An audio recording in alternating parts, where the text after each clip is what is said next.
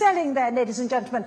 The Klimt lady with the fan at £74 million. Sold, many congratulations. Thank you. Bringing this to a record price, most valuable painting, £5.30 it is. Thank you very much. Thank you. Most valuable painting ever sold at auction in Europe. Thank you.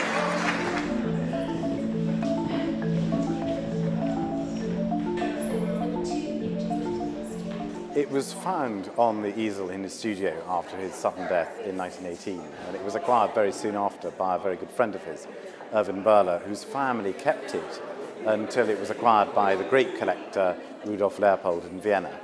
It was last sold at auction in 1994 here at Sotheby's, and it actually sold for a world record price of $11 million back then.